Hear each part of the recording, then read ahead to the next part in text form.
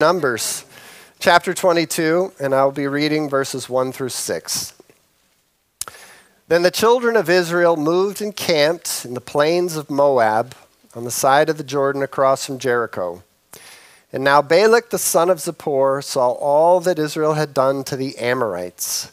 And Moab was exceedingly afraid of the people because there were many. And Moab was sick with dread because of the children of Israel. So Moab said to the elders of Midian, "Now this company will lick up everything around us, as an ox licks up the grass of the field." And Balak the son of Zippor was king of the Moabites at that time. Then he sent messengers to Balaam the son of Beor at Pethor, which is near the river in the land of the sons of his people, to call him, saying, "Look, a people has come from Egypt. See, they cover the face of the earth and are settling next to me.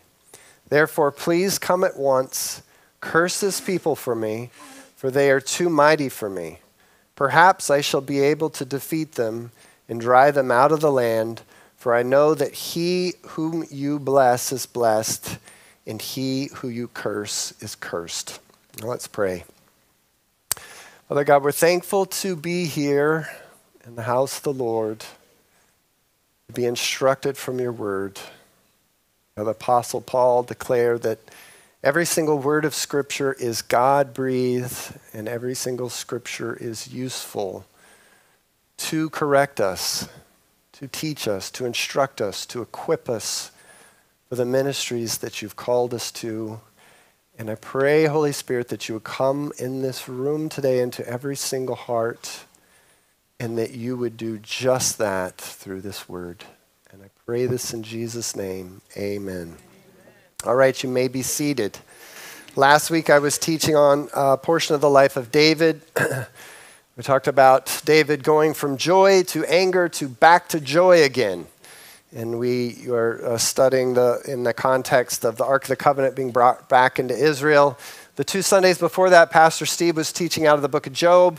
And so you may be wondering, boy, this church teaches out of the Old Testament a lot. We're not afraid of the Old Testament. We love the Old Testament. And in fact, what do you think happened in the early years of the New Testament church before the New Testament was written? They studied the Old Testament, and the apostles taught them the things of Christ hidden in the Old Testament and how they applied in the New Covenant. And so here we are in this story today. Now, the nation of Israel was camped in the plains of Moab after having destroyed the nations of the Amorites. So we should have a map that we can put up there. Yes, there we go. So you can kind of see there's a map at the lower right. There's an inset of Israel. They're on the east side of the Dead Sea, so they haven't quite crossed into the nation of Israel, which they will shortly. You can see Moab at the bottom sort of southeast side. That's the nation that sees Israel and is fearful. In fact, God had told them to not harass Moab, but to leave them alone. Moab was a descendant of the Israelites. He's descended from Lot as well as Ammon at the northeast corner at the top. They were commanded to leave them alone. But the nation of the Amorites they were to destroy. And so they have, and they're camped out there on the plains of the Dead Sea, right across from Jericho, right before they entered to take conquest of the land of Canaan. And then you can see at the very top of the map, way, way, way to the north, is the place where Balaam lives. And he's being summoned by the king of Moab to curse the people because he's sick with dread. Now, of course, the nation of Israel derives from Abraham. Genesis chapter 15, verses 12 through 16, we can read about that. You recall the story. It says, "Now when the sun was going down, a deep sleep fell upon Abram, and behold, horror and darkness fell upon him. Then he said to Abram, 'Know certainly that your descendants will be strangers in a land that is not theirs, and will serve them, and they will afflict them 400 years. And also the nation whom they serve I will judge, and afterward they shall come out with great possession.'" And of course, he's telling Abraham, this is 400 years before the time they're in Moab. Abraham hadn't even had a child yet. He's talking about his son Isaac and then the descendants that would follow, how they would end up going into Egypt. Remember the story with Joseph and how then ultimately they would become slaves of the Egyptians, but that God would not forget them. He would lead them out and bring them back into the land, which is what we're sort of learning about in the story of Balaam. In verse 15, now as for you, you shall go to your fathers in peace. You shall be buried at a good old age. But in the fourth generation, they shall return here, for the iniquity of the Amorites is not yet complete. And so this Amorite nation that I just told you about, it's actually recorded in Numbers chapter 21, how the nation of Israel was commanded to destroy them. So that was the king of Sihon and the king of Og. And yet we see the heart of God here. The iniquity of the Amorites is not yet completed. God is full of mercy. He is slow to anger, slow to wrath. 400 years he lets his people be slaves in Egypt, while the Amorites continue in their sin and ultimately finally ending in judgment. And you may say, well, how are they supposed to repent? Well, of course, the Old Testament scriptures largely document the history of the prophecies of the Israelite prophets. But here we find this peculiar story about this prophet named Balaam, who hears from the Lord, and perhaps there were more prophets at the time who were prophesying to the Amorite nation, which refused to obey and heed them, which is why they were ultimately judged.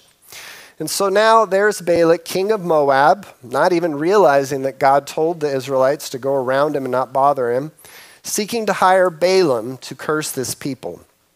So let's pick back up in our story, Numbers chapter 22, verse 7. So the elders of Moab and the elders of Midian departed with the diviner's fee in their hand, and they came to Balaam and spoke to him the words of Balak. And he said to them, lodge here tonight, and I will bring back word to you as the Lord speaks to me. So the princes of Moab stayed with Balaam. And then God came to Balaam and said, who are these men with you? So Balaam said to God, Balak the son of Zippor, king of Moab, has sent to me, saying, look, a people has come out of Egypt, and they cover the face of the earth. Come now, curse them for me. Perhaps I shall be able to overpower them and drive them out. Verse 12, and God said to Balaam, you shall not go with them, and you shall not curse the people, for they are blessed. And so Balaam rose in the morning and said to the princes of Balak, go back to your land, for the land has refused to give me permission, for God has refused to give me permission to go with you. And the princes of Moab rose and went to Balak and said, Balaam refused to come with us. And then Balak again sent princes, more numerous and more honorable than they, and they came to Balaam and said to him, thus says Balak, the son of Zippor, please let nothing hinder you from coming to me, for I will certainly honor you greatly, and I will do whatever you say to me. Therefore, please come and curse this people for me. And then Balaam answered and said to the servants of Balak, though Balak were to give me his whole house full of silver and gold, I could not go beyond the word of the Lord my God to do less or more. Now therefore, please, you also stay here tonight that I may know what the Lord will say to me. And God said to Balaam at night and said to him, if the men come to you, rise and go with them, but only the word which I speak to you, that you shall do. So Balaam rose in the morning, saddled his donkey, and went with the princes of Moab. And so here we read how the elders of Moab and the elders of Midian, which was another nation sort of to the southeast of Moab, go to Balaam with money in hand. First, God tells them, don't go with them. Then Balak comes and sends an envoy of even greater nobles and promises, saying, I will honor you greatly. But Balaam affirms that no matter how much money you give me, I cannot go beyond the word of the Lord my God to do less or more. And finally, after Balaam inquires of the Lord again, God gives permission for him to go, but with the condition, but only the word I speak to you, that you shall do. So picking up in the story again, Numbers 22, verse 22. Then God's anger was aroused because he went. And the angel of the Lord took his stand in the way as an adversary against him. And he was riding on his donkey, and his 2 servants were with him. Now the donkey saw the angel of the Lord standing in the way with his drawn sword in his hand, and the donkey turned aside out of the way and went into the field. So Balaam struck the donkey to turn her back onto the road. The angel of the Lord stood in another place, in a narrow path between the vineyards, with a wall on this side and a wall on that side. And when the donkey saw the angel of the Lord, she pushed herself against the wall and crushed Balaam's foot against the wall. And Balaam was angry with his donkey, and he struck the donkey with his staff. Verse 28.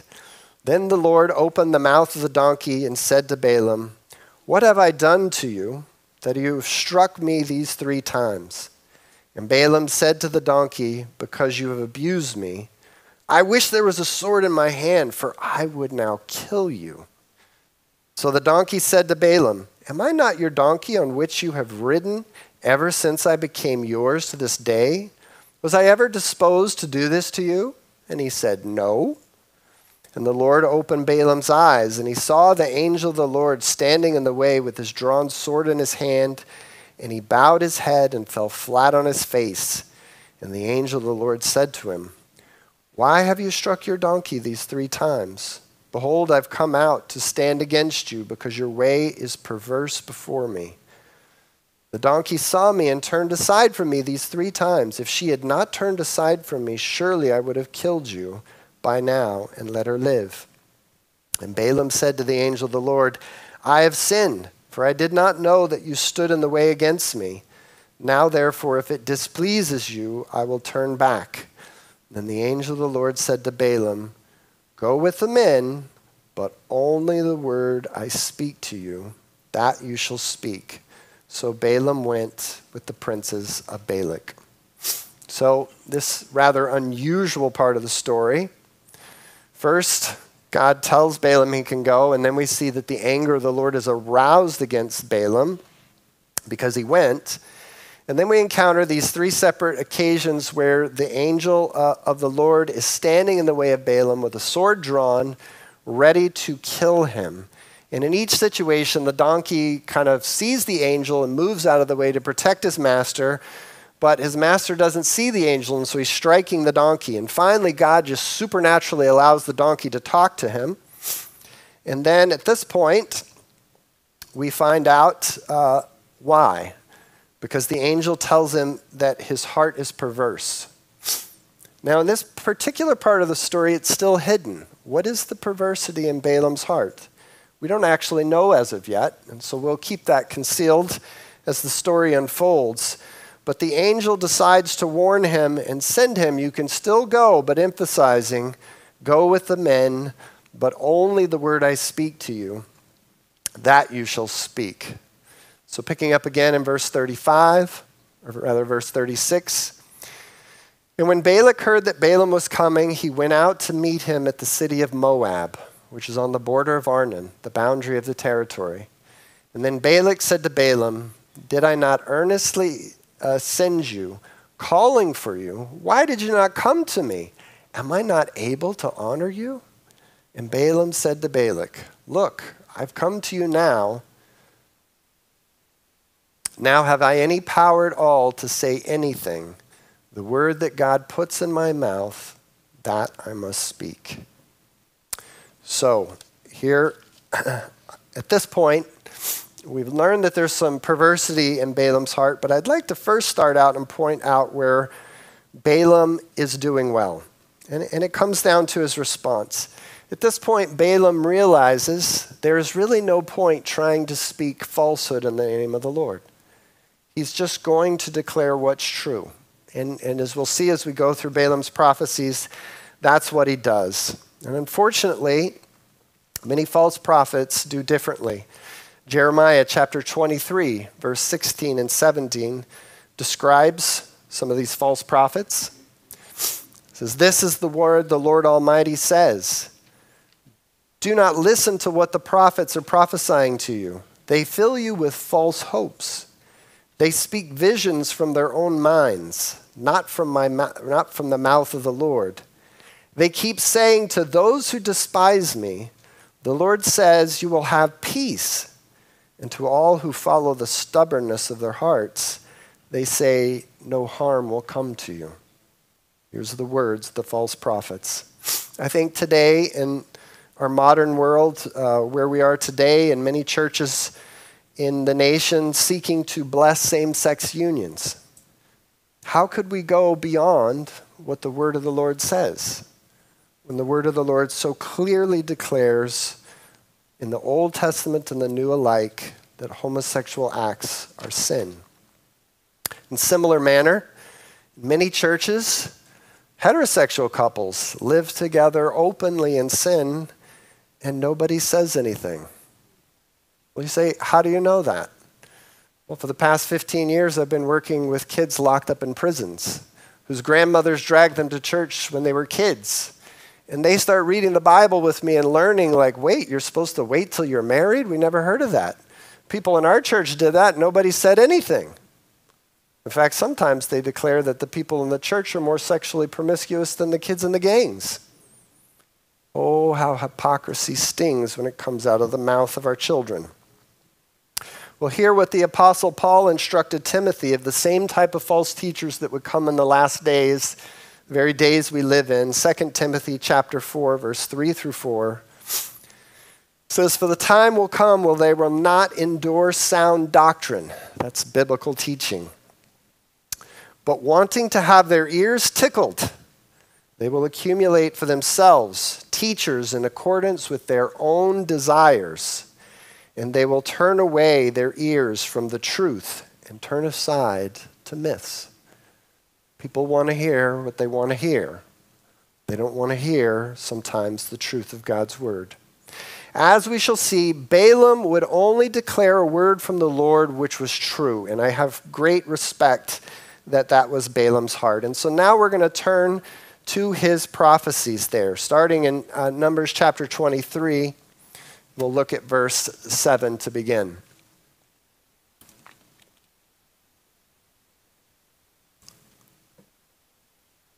So, he took up this oracle and said, Balak, the king of Moab, has brought me from Aram, from the mountains of the east. Come curse Jacob for me, and come denounce Israel. How shall I curse whom God has not cursed? How shall I denounce whom the Lord has not denounced? For from the top of the rocks I see him, and from the hills I behold him. There a people dwelling alone, not reckoning itself among the nations. Who can count the dust of Jacob, or number 1/4 of Israel? Let me die the death of the righteous, and let my end be like his. And so here we see in this prophecy, even reminds us how he says you can't count the dust of Jacob. Genesis 13:16, God's promise to Abraham. And I will make your descendants as the dust of the earth, so that if a man could number the dust of the earth, then your descendants could also be numbered. And so how does Balak, the king of Moab, respond? Verse 11, then Balak said to Balaam, what have you done to me? I took you to curse my enemies, and look, you have blessed them bountifully. So he answered and said, must I not take heed to speak what the Lord has put in my mouth? So we move on to Balaam's second prophecy. You can skip down to verse 18, chapter 23. And then he took up his oracle and said, rise up, Balak, and hear. Listen to me, son of Zippor. God is not a man that he should lie, nor a son of man that he should repent. Has he said, and will he not do? Or has he spoken, and will he not make it good? Behold, I have received a command to bless. He has blessed, and I cannot reverse it. He has not observed iniquity in Jacob, nor has he seen wickedness in Israel. The Lord his God is with him, and the shout of a king is among them. God brings them out of Egypt. He has strength like a wild ox. For as there is no sorcery against Jacob, nor any divination against Israel. It now must be said of Jacob and of Israel, oh, what God has done. Look, a people rises like a lioness and lifts itself up like a lion. It shall not lie down until it devours the prey and drinks the blood of the slain. Behold, I have received a command to bless. He has blessed, and I cannot reverse it. I sometimes wonder if the Apostle Paul was meditating on these verses when he wrote Romans chapter 8. Let's look, Romans chapter 8, verse 31. If God is for us, who can be against us? Romans chapter 8, verse 32 and 33. Who shall bring a charge against God's elect? It is God who justifies. Who is he who condemns? Romans chapter 8, verse 35. Who shall separate us from the love of Christ? Romans chapter 8, verses 38 through 39. For I am persuaded that neither death, nor life, nor angels, nor principalities, nor powers, nor things present, nor things to come, nor height, nor depth, nor any other created thing shall be able to separate us from the love of God which is in Christ Jesus our Lord. Amen. So how does Balak respond to this one? Verse 25. Then Balak said to Balaam, neither curse them at all nor bless them at all. So Balaam answered and said to Balak, did I not tell you, saying that all that the Lord speaks, that I must do? So let's move down to Balaam's third prophecy, chapter 24, verse 3. Then he took up his oracle and said, the utterance of Balaam, the son of Beor, the utterance of the man whose eyes are opened, the utterance of him who hears the words of God, who sees the vision of the Almighty, who falls down with eyes wide open. How lovely are your tents, O Jacob, your dwellings, O Israel. Like valleys that stretch out, like gardens by the riverside, like aloes planted by the Lord, like cedars beside the waters. He shall pour water from his buckets, and his seed shall be in many waters. His king shall be higher than Agag, and his kingdom shall be exalted. God brings him out of Egypt. He has strengthened him like a wild ox. He shall consume the nations, his enemies. He shall break their bones and pierce them with his arrows. He bows down, he lies down as a lion, and as a lion who shall arouse him? Blessed is he who blesses you, and cursed is he who curses you. That very blessing was the promise God gave to Abraham, Genesis chapter 12, in verses 1 through 3. When God called Abraham out of the land of Ur some 400 years early, he said, get out of your country, from your family, from your father's house, to a land that I will show you, and I will make you a great nation. I will bless you and make your name great, and you shall be a blessing. I will bless those who bless you, and I will curse him who curses you. And all the families of the earth will be blessed. So how does old King Balak respond? Verse 10. Then Balak's anger was aroused against Balaam, and he struck his hands together. And Balak said to Balaam, I called you to curse my enemies, and look, you have bountifully blessed them these 3 times. Now therefore flee to your place.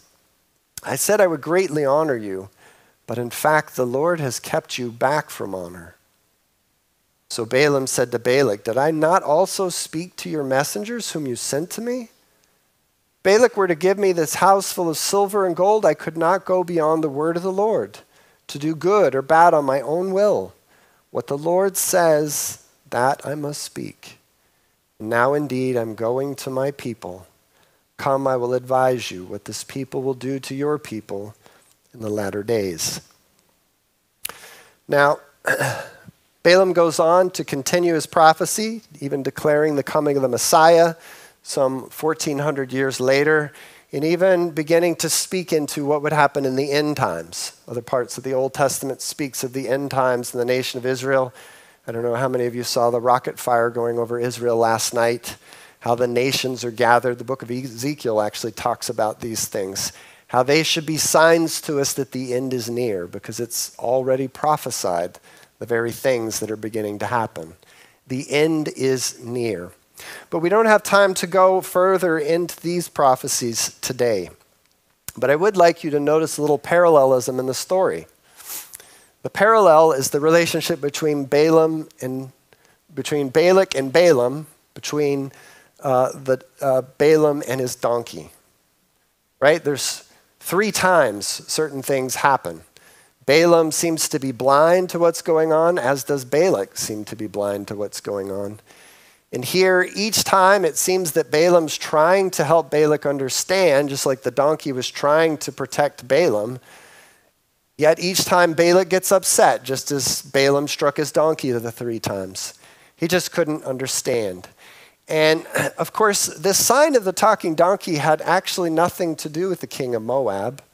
It was supposed to be a sign and a warning to Balaam. Wow, look at this situation. It's exactly the same. Remember the angel who had the sword drawn in his hand. And yet somehow Balaam just refuses to kind of see this. And so this perversity that's in his heart remains hidden.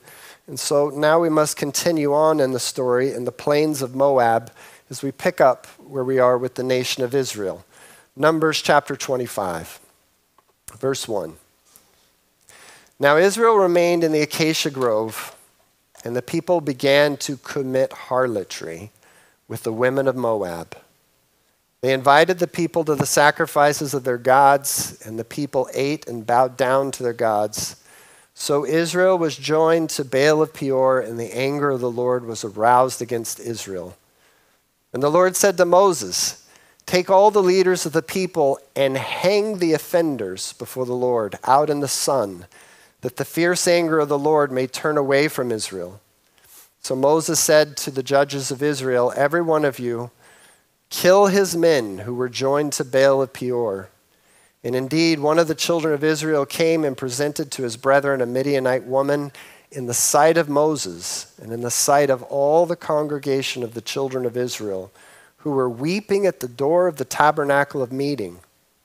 Now when Phinehas, the son of Eleazar, the son of Aaron the priest, saw it, he rose from among the congregation, took a javelin in his hand, and he went after the man of Israel into his tent and thrust both of them through, the man of the Israel and the woman through her body. So the plague was stopped among the children of Israel. And those who died in the plague were 24,000. Then the Lord spoke to Moses, saying, "Phinehas, the son of Eleazar, the son of Aaron the priest, has turned back my wrath from the children of Israel, because he was zealous with my zeal among them, so that I did not consume the children of Israel in my zeal. Therefore say, Behold, I give to him my covenant of peace, and it shall be to him and his descendants after him a covenant of everlasting priesthood, because he was zealous for his God and made atonement for the children of Israel." So tragically, while Balak, the king of Moab, and the elders of Midian couldn't get Balaam to curse the children of Israel, they did succeed in seducing Israel to sin against their God, and in so doing, bringing upon them the wrath of God. This generation, you might remember the history of Israel at this point, this generation had seen this before. They were children at the time when they were camped out at Mount Sinai outside of Egypt. These children walked through on dry land through the Red Sea as the Lord rescued them. These children saw the armies of the Egyptians behind them drowned in the sea. These children were there when God spoke from Mount Sinai, the top of the mountain of flames, speaking to them of the covenant. And they were there when their parents committed, "We will obey the terms of the covenant. We will worship no other gods." But then, of course, while Moses was at the top of Mount Sinai, they had to witness their parents. After having made that covenant with God, they had to witness their parents convince Aaron, the high priest, to make an idol of a golden calf and they had to watch their parents worship it while Moses was on the mountain receiving the 10 Commandments. And what did Moses do when he came down from the mountain? First, he smashed the 10 Commandments, right? They've already broken them. He destroyed their idol. He ground it to powder. Exodus chapter 32, verse 25 through 28 gives us some more detail. It says, "Now when Moses saw that the people were unrestrained, for Aaron had not restrained them, to their shame amongst their enemies." I want you to keep that in mind. Phinehas' son is Eleazar, who's the high priest at the time of where we're reading, and Eleazar's son is Phinehas. Phinehas saw this. He saw his grandfather do this. Then Moses stood at the entrance of the camp and said, "Whoever's on the Lord's side, come to me." And all the sons of Levi gathered themselves together, and he said to them, "Thus says the Lord God of Israel, let every man put his sword on his side, go in and out from the entrance to entrance throughout the camp, and let every man kill his brother, every man his companion, and every man his neighbor." So the sons of Levi did according to the word of Moses, and about 3,000 men of the people fell that day. Fast forward 40 years, and now we see Moses in like fashion with the current generation, receiving instruction from God to take the leaders of the people and go out and hang the offenders, those who committed idolatry and harlotry with the women of Moab, and to hang them in the sun, the symbol of being cursed in the sight of God, that the fierce anger of the Lord might turn away. And then, what do we see next? These same leaders weeping at the door of the tabernacle of meeting. Very place where the presence of God resided, where their joy was supposed to be satisfied. And here the leaders are weeping. And why are they weeping? The sin of the people. The sin of how they hurt their God. It pained them to hang their neighbors, their friends, and even on their brothers on those trees outside the camp. It hurt them. They were weeping at the tabernacle. And in the midst of all this, in runs this young man so obsessed with the beauty of this young Midianite woman he manages to attract at Baal of Peor. And he walks right before their eyes as if to brag about it and takes her into his tent. You know, we're all sinners in this room. We are all tempted. We've all failed. But how horribly tragic it is when we're unwilling to be restrained by our leaders, even the tears of our leaders as they plead with us. Can't they see their concern? They're weeping at the tabernacle. Can't they see that they're forcing them to make a decision whether to honor the holiness of Almighty God versus honoring their choice to sin? And here we see Phinehas rise up, go into the intent where it's implied that they're in embrace, possibly even in the act of fornication. He thrusts his javelin through them. It goes through both of their bodies, averting the wrath of God upon them. And what does God tell us about Phinehas? He says, Phinehas is zealous with my zeal. What does that mean? Well, Jesus tells us what it means to be zealous with the zeal of God when we're dealing with our own struggle against sexual temptation. Matthew chapter 5, verse 29 through 30. Sounds like something right in line with Phinehas. If your right eye causes you to sin, pluck it out and cast it from you. For it is more profitable for you that one of your members should perish than for your whole body to be cast into hell. And if your right hand causes you to sin, cut it off and cast it from you. For it is more profitable for you that one of your members perish than your whole body be cast into hell. Brothers and sisters, do you have the zeal of Phinehas and the zeal of Jesus when it comes to restraining your own carnal lusts? Which of you would be willing, if you're falling into this area of sin, to confess your sin to a brother and sister, endure the shame and the pain of saying those things, if it would restrain you. I think of couples who are dating, not yet married. From time to time, they might, in the midst of dating, there could be a situation where they find themselves falling into sin when they spend time alone. Would you be willing to say we can no longer spend time alone until we're married, if that's what it would take to restrain you? Which of you, with a pornography problem, would be willing to install some kind of software to block it on your phone or your computer? And if that didn't work, would you be willing to turn the internet off to your house? Trade in your smartphone for a flip phone? Might even need to switch jobs. It doesn't require internet connections at home. Wow, that sounds very zealous. Where are those who are zealous with the zeal of God in our generation?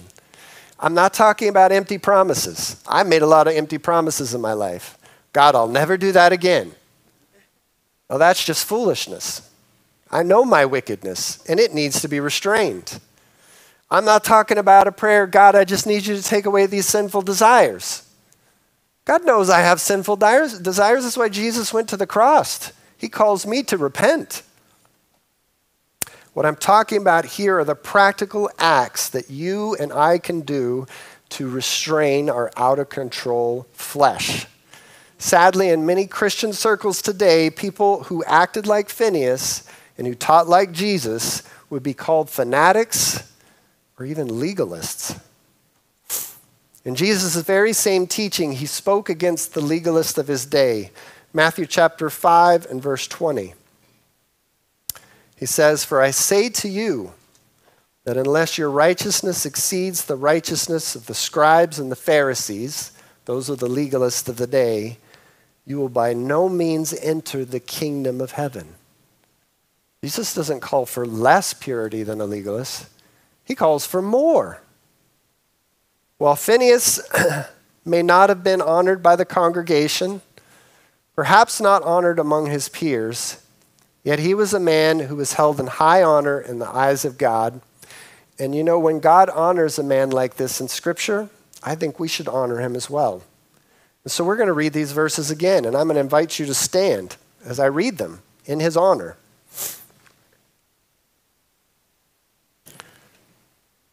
Chapter 25, verses 10.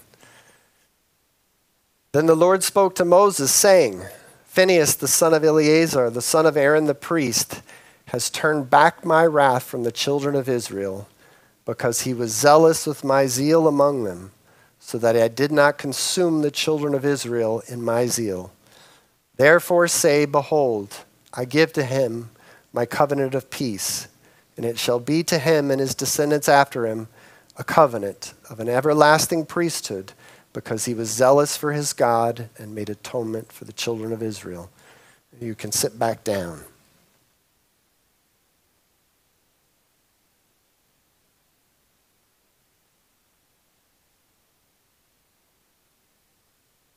In Balaam's first prophecy, back to Balaam, in Balaam's first prophecy in Numbers chapter 23, verse 10, he declared, "Let me die the death of the righteous, and let my end be like his." Do you have the slide?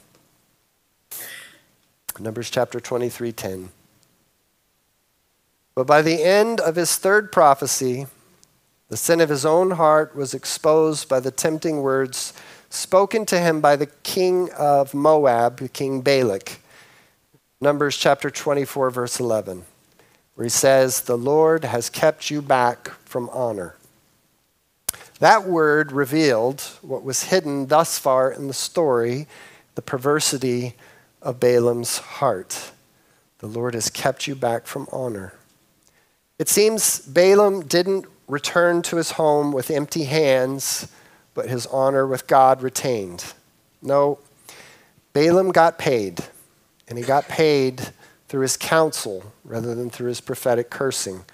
Numbers chapter 31, verse 16. We read, it says, it's on screen, Moses said to them, "Look, these women caused the children of Israel through the counsel of Balaam to trespass against the Lord in the incident of Peor.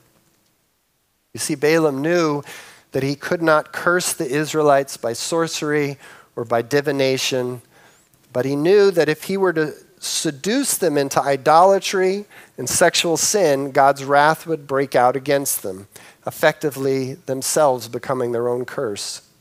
And for his counsel, he departed to his home country with the honor that only Balak could restore him, which was the honor of money rather than the honor of God. The Apostle Peter in the New Testament, when he was speaking of false teachers, he likened them to Balaam, 2 Peter chapter 2, verses 14 and 16. He says, they have eyes full of adultery. They cannot cease from sin, enticing unstable souls. They have a heart trained in covetous practices and are accursed children. They have forsaken the right way and gone astray, following the way of Balaam, the son of Beor, who loved the wages of unrighteousness. But he was rebuked for his iniquity. A dumb donkey speaking with a man's voice restrained the madness of the prophet. But unfortunately, Balaam would not restrain himself. Jude, in similar force, speaks of false teachers in the New Testament again. Jude chapter 1, verses 4, 8, and 11, he says, speaks of them saying, they turn the grace of God into lewdness. Another word for lewdness is obscenity. It usually speaks of sexual, vulgar things. They turn the grace of God into lewdness, who claim authority from their dreams, just whatever they feel, whatever they think, whatever dream pops into their head.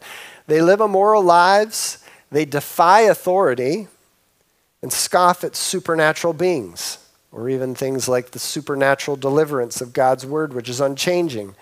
Woe to them! For they have gone in the way of Cain, who murdered his brother.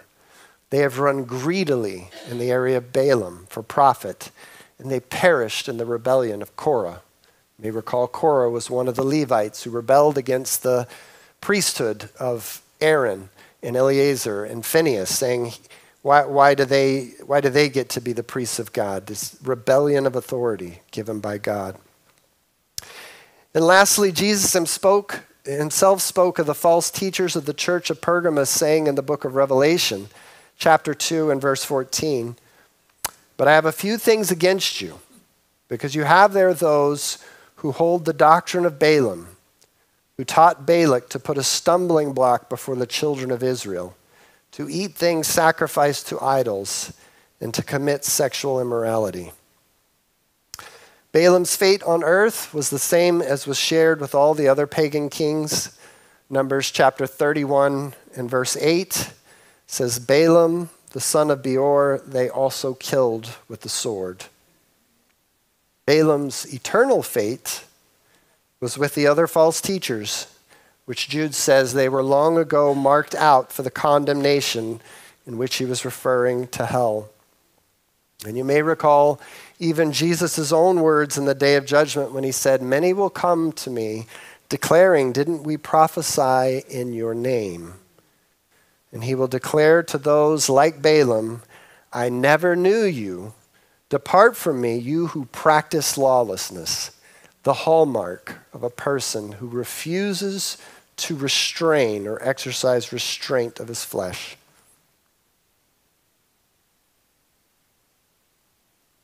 Now, I don't know about you, but I want the end of my life to be like Phinehas and not like Balaam.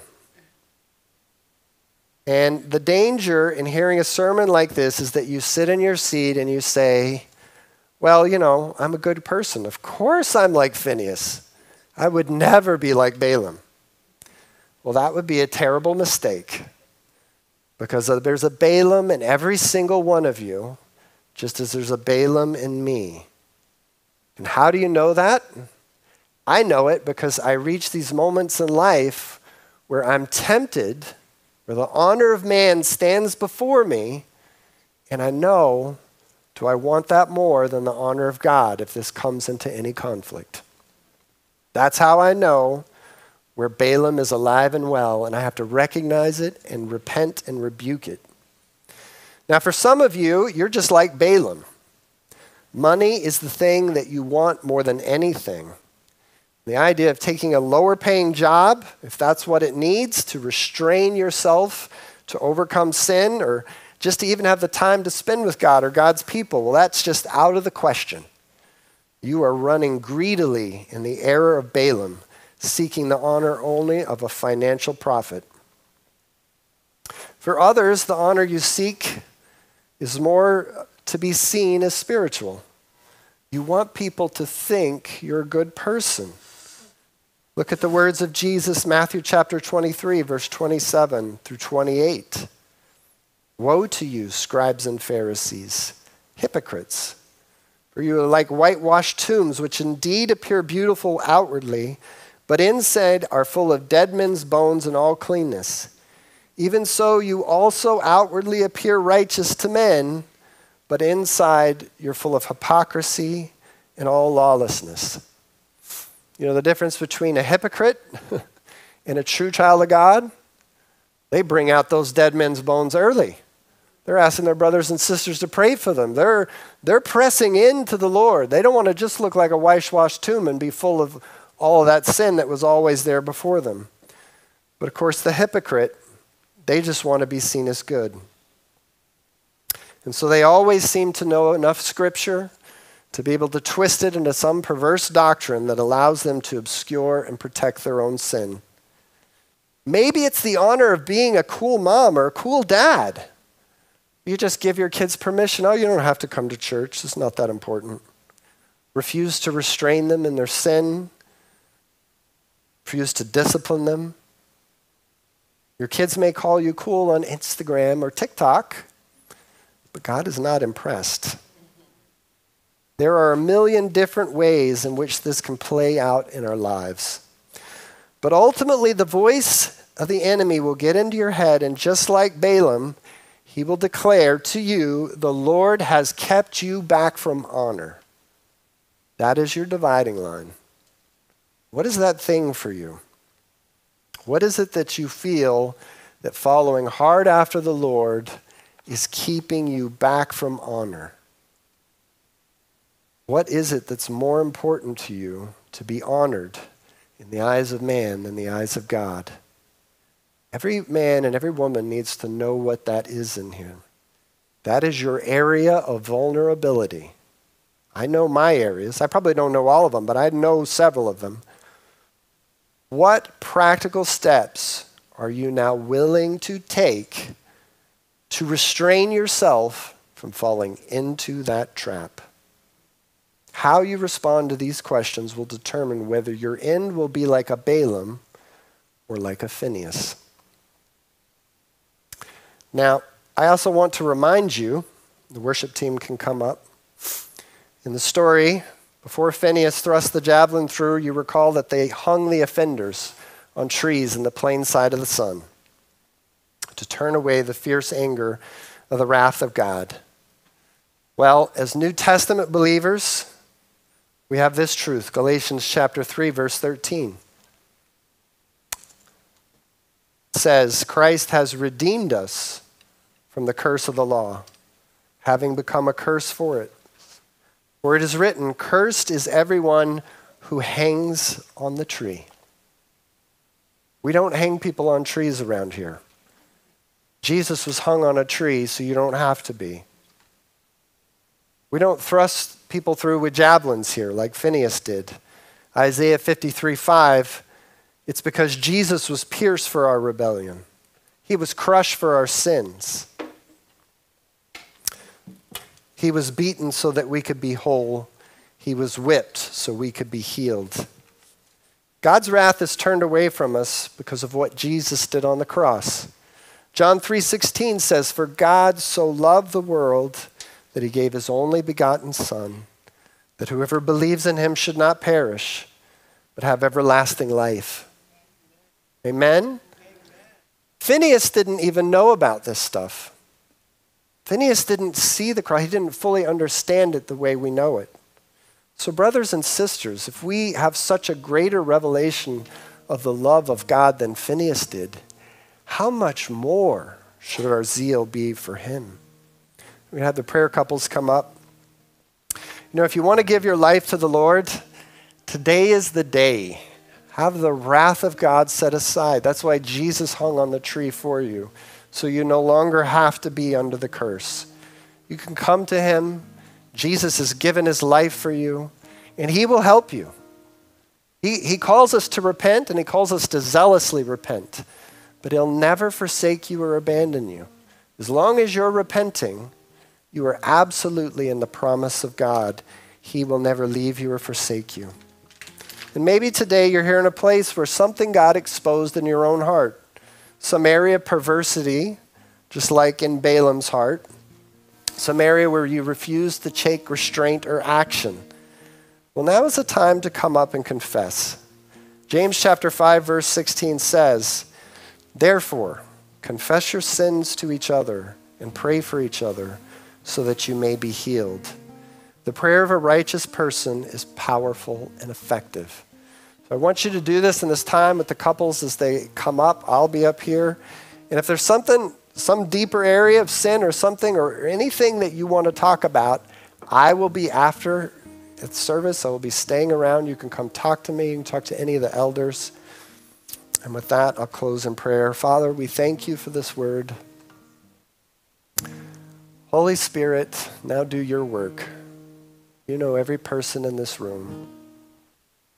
God, some people are encouraged here, Lord, because they've been restraining and they see your pleasure in them, just like your pleasure upon Phineas. Some people haven't been restraining and they need the courage to overcome their desire to be honored in the sight of this congregation and come humble themselves that they might have the honor of God, just to confess and commit to restraint, to finding the ways of God before them. I just pray your blessing over us in this time. In Jesus' name, amen.